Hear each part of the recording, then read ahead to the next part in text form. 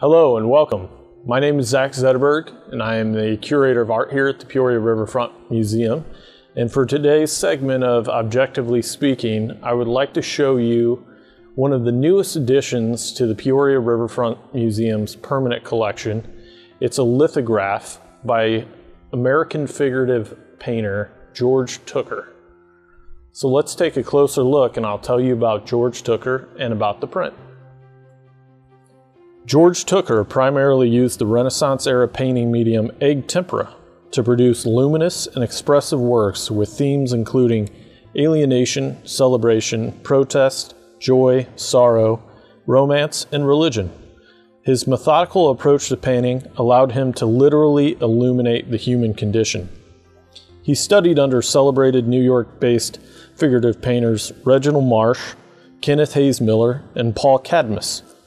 Tooker created less than 200 paintings during his life, a testament to his thoughtful and precise methodology. In 2007, he received the highest honor given to artists and arts patrons by the United States government, the National Medal of Art. For this image, Tooker beautifully illustrates a scene from the opera Ballo and Maschera by Italian composer Giuseppe Verdi. The opera tells the story of the assassination of King Gustav III of Sweden in 1792, who was shot while attending a masked ball. This print is part of a series that was produced to benefit the Metropolitan Opera in New York City.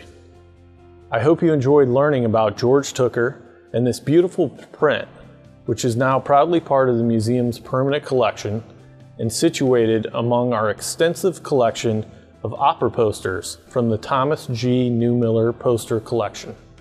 This George Tooker print was given to us as a gift in memory of Moses Pinkerton, a pioneer of the Lincoln arts community and founder of the Lincoln Art Institute located on the square in downtown Lincoln, Illinois.